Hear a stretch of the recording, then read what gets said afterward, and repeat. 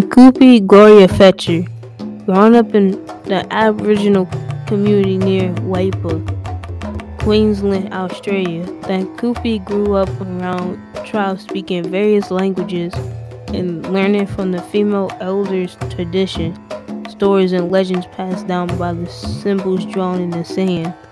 She left the community to study art in Sydney, where she became interested in the medium of clay. Clay was considered sacred in her community, but working with it excited her.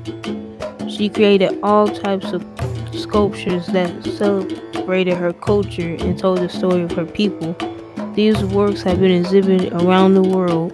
Upon returning to her community, she could see the culture and people down out along with their culture and customs. For 10 years, she worked to create Dankupi's guides to language and culture.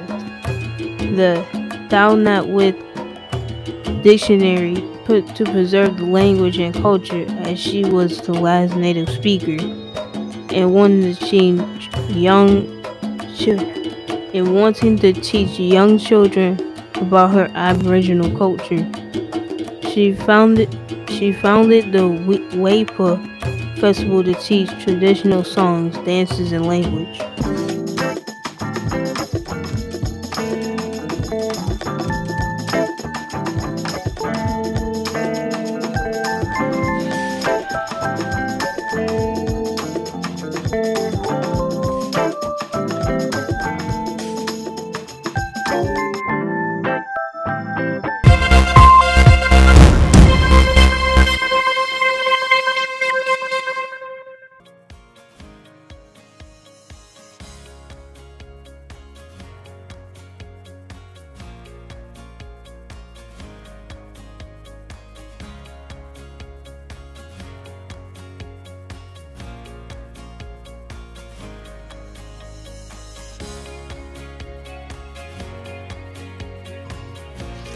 Okay, Admirals, remember, at Craddock Middle School we're anchored in excellence and sailing towards achievement.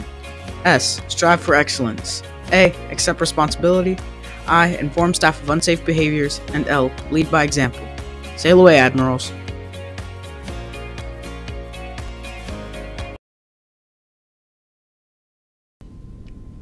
And these are your school announcements.